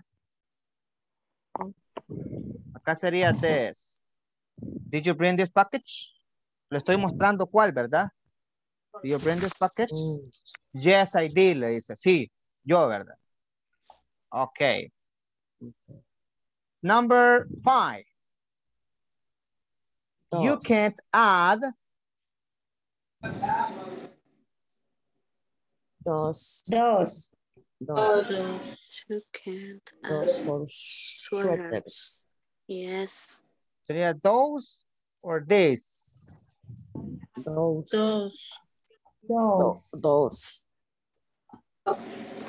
Ujú.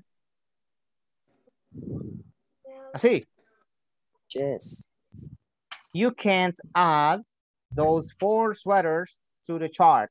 You can't add those 4 sweaters to the chart. ¿Sería así? Yes, ¿verdad? Perfect. Number 6. Those. I have to go to buy.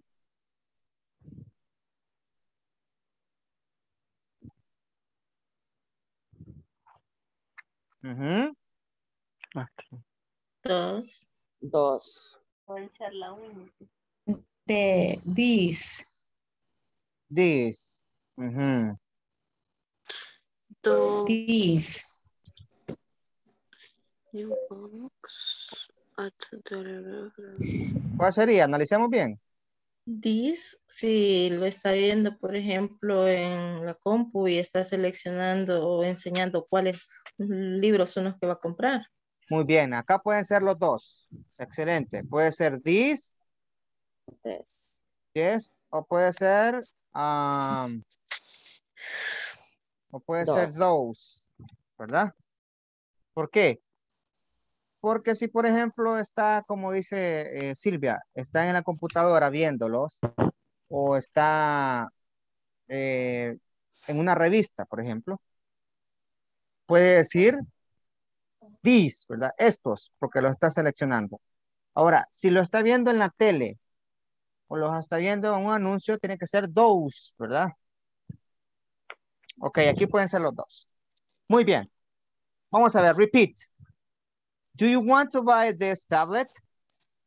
Do you want to Do buy you want to buy this tablet? Yes, I want to buy the black one. Yes, I want to buy the black one. Okay. Can I see that jeans? Can I see that jeans? That jeans? Sure, what size? Sure, what size?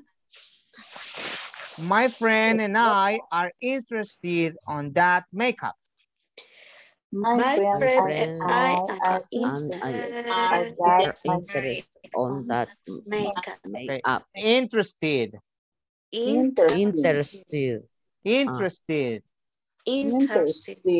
Interested. Ok, esta es prácticamente va muda, ¿verdad? Interested. Ok, my friend and I are interested on that makeup.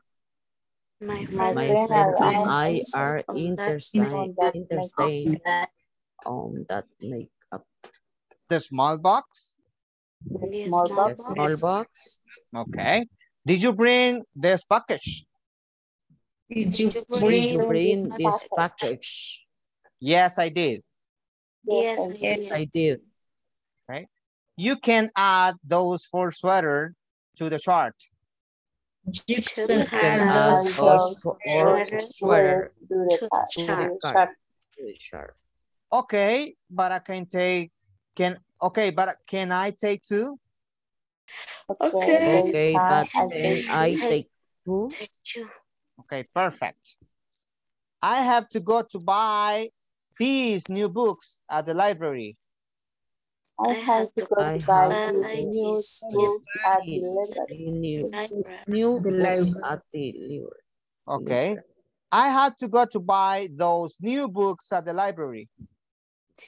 I have to go to buy those new books at the library. I'm going with you. I'm going with you. Excellent. Okay, ¿hay alguna duda? No. No? No. Okay, very nice. Teacher. Yes? Okay, perfect. Antes de pasar asistencia, solo quiero recordarles que las tareas que iban a completar eran 5, ¿verdad? La tarea de la clase 1, la tarea de la clase 2, de la clase 3, de la clase 4 y la clase 5. La mayoría han completado todos, pero los invito a que vayan otra vez y revisen la plataforma si han completado las 5. Hay algunos que se han avanzado y han completado casi las 15 primeras, ¿verdad? Entonces hay tiempos que no los hemos todavía tocado, hay topics que no los hemos tocado, así no se vale. Ok, ¿verdad? Porque si tienen un error, yes, no, yo me pasé. Ok, no van a poder maniobrar, right? Ok. Y también recordarles que a partir de, ahorita estamos iniciando la unidad 2, prácticamente la segunda semana de clases. Significa que el miércoles de la próxima semana, porque es donde termina nuestra semana, ahorita estamos diferentes a las otras veces, ¿verdad? Que hemos empezado lunes y terminamos viernes. Entonces hoy estamos miércoles, ¿verdad? Entonces, el miércoles de la próxima semana vamos a tener que entregar de la tarea 6, 7, 8, 9 y 10 y vamos a tener que entregar el midterm exam, ¿verdad? Así que hay que estar listos en eso. Así que revisar eso y también, por favor, todos agréguense al grupo de WhatsApp y cualquier duda estén pendientes de lo que ahí se va a hacer, right? Ok. En este caso se va a quedar conmigo ahora Claudia Guadalupe Arias de Gómez. Yes, teacher. Ok, se va a quedar conmigo. Ok. Ok. Alejandra Vanessa Mora Rodríguez. Present. Ok. Ana Marisol Mendoza Pineda. Present. Excelente. Ángel Alexander Guardado Navarrete. Brenda Iris Escamilla Pérez. Present. Ok. Carolina Yamilet Hernández Landaverde. Present, teacher. Ok. Claudia Guadalupe Arias de Gómez. Present. Ok. Claudia Ivette Samayoa Castro. Present, teacher. Ok. Hilda Xiomara Soriano López. Present, teacher. Ok. Iris Elizabeth Salazar de Flores. Present. Ok. Irma de Los Ángeles Flores Guevara. Present, teacher. Ok. Jessica Rosemary Olmedo Fuentes. Present, teacher. Ok. Karina Melissa Estrada Aldana. Present, teacher. Ok. Mara Roxana Hernández Flores. Present. Ok. Miguel Ángel Domínguez Santos. Present, teacher. Ok. Nelson Iván Alfaro Flores. Present, teacher. Ok. Olga Marlene Gómez Ríos. Present, teacher. Ok. Zenaida América Domínguez Asensio. Present, teacher. Ok. Silvia Zuleima Rodríguez de González. Present, teacher. Ok. William Mauricio González García. Present, teacher. Ok. Joana Beatriz Orellana Acevedo. Present, teacher. Ok, Joana, hoy no hablo mucho, ¿verdad? Ajá. La ha regañado Miguel. No, teacher. Okay, very nice. Okay, everybody, see you tomorrow. See you, teacher. Okay, good night. Good night.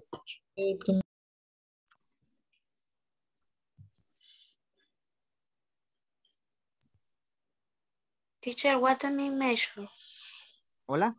Measure, measure, algo así. Measure, medida. Measure. Okay. Measure, yes, medida. Okay, I forget. Okay. Thank you. You're welcome. ¿Me hablaste?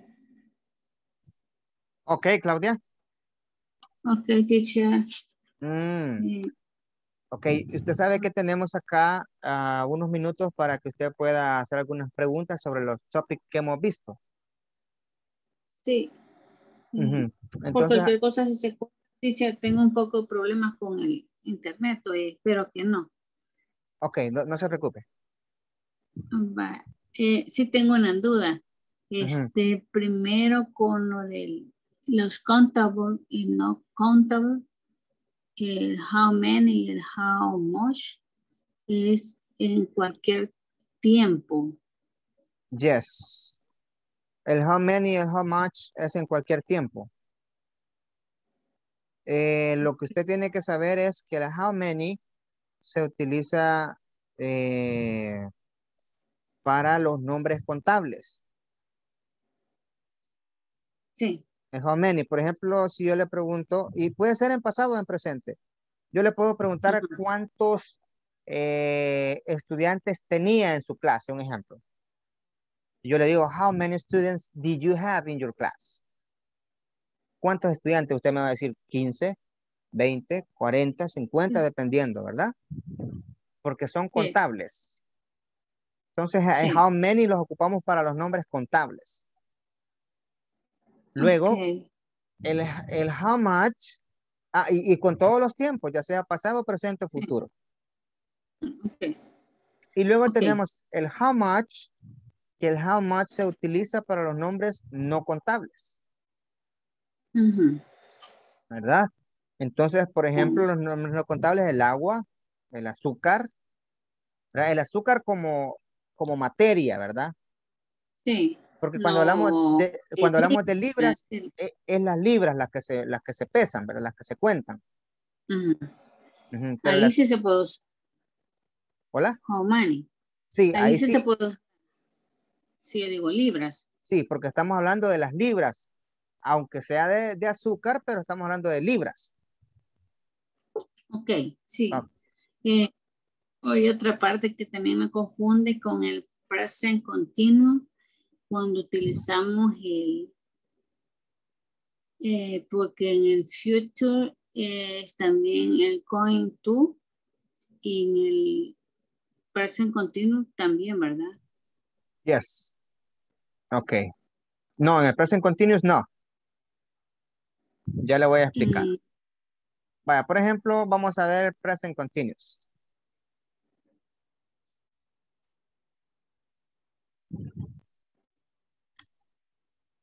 Ok, el present continuous. El present continuous, yo digo, I am reading a book. Yo estoy leyendo un libro. Un libro. Ajá, entonces no lleva el going to. Lleva el going to cuando, por ejemplo, yo utilizo el verbo go y tengo que utilizarlo en ing. Y digo, She's going to the park. Ella está yendo al parque. Ahí es donde me confundí. O sea que cuando ocupo el tú es como cuando es la explicación o el... está en progreso. Está en progreso la oración. Ahora veamos el be going to en future. El be going to es, por ejemplo, la número 1, mire. Vamos a hacer la oración número 1, la vamos a pasar al be going to. I am going, perdón, se me fue en mayúscula. I am going to read a book. ¿Ya vio la diferencia? El verbo en su base normal. Y el going to, ¿verdad? Y el going to. El primero es present continuo y el otro es el segundo es el be going to. Be going. Pero cuando me dice be going to, ¿es un tiempo o es que así se usa? Ahí no es un tiempo. Future. Future. Es el future. Be going to for future. Entonces dice, yo voy a leer un libro. O yo leeré un libro, ¿verdad? Ese es el future. Y aquí, sí. Perdón. Pero puede ser cualquier otro verbo, o es el verbo be going to, o sea, en future. Ok, en el future el going to nunca va a cambiar. Para cualquier oración siempre va a haber going to.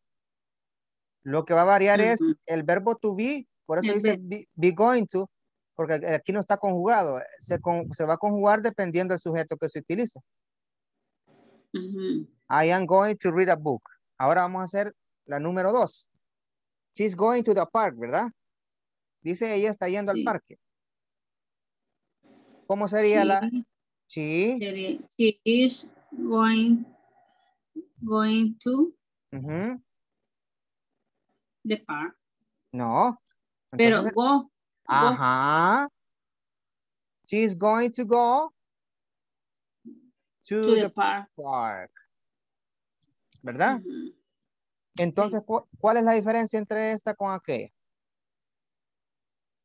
Que en la segunda, en el future, lleva el going to y después va el go, ¿verdad? Pero ahí ya va como verbo en su base normal.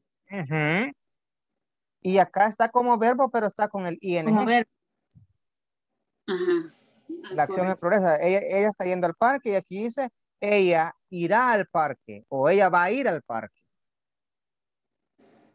Sí. Entonces, para diferenciar, lo que tiene que saber es que el verbo to be más el going to nunca va a faltar. Dependiendo qué sujeto se utilice, así va a ser el verbo to be. Y luego que después del going to, necesitamos el verbo.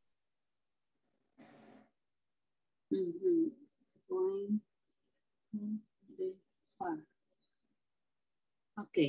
Oh, sí, teacher. O sea, en el presente continuo va el verbo, el subject, el verbo con ing y el complemento, ¿verdad? Sí, en el present continuous va sujeto, verbo to be, verbo, el verbo con ing, y el complemento. Ajá. En el future va el sujeto, verbo to be, y el going to, que eso va a ir igual en cualquier sujeto que se utilice. El verbo en su base normal y el complement. Ok. Ok, hoy sí, ¿verdad? Hoy sí. Lo voy a copiar siempre, solo me da chancecito de... Ok, sí, anótelo, no hay problema. Déjenlo.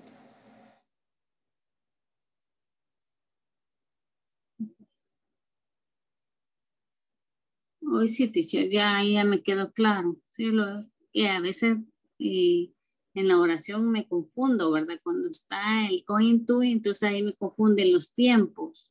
Sí, es normal, es normal. Pero sí, ya entendí que cuando en el be going to, que es el future, tiene que ir el going to y después tiene que ir siempre un verbo.